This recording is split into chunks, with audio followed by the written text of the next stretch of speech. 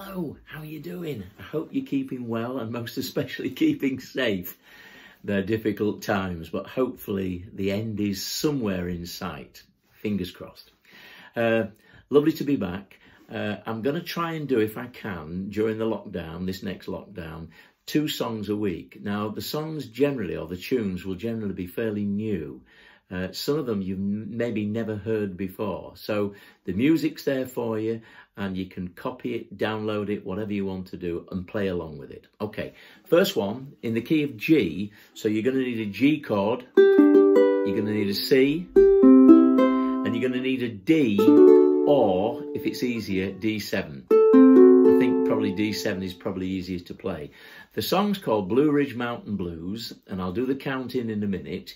Just to help you, you can actually, with regard to the chords, because this is going to focus on chords, you can just do a straight G, 1, 2, 3, 4, or you can do what I call Scoble Crab Claw, which is, okay, where I'm taking my thumb on the 4th string and flicking up with my index finger on the 1st string. So you get that sort of sound, okay?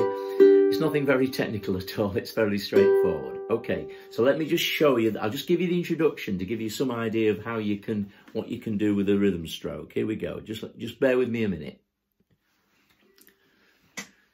3, 4, 2, 3, 4, D7, 2, 3, 4, 2, 3, 4. Crab claw, ready? 1, 2.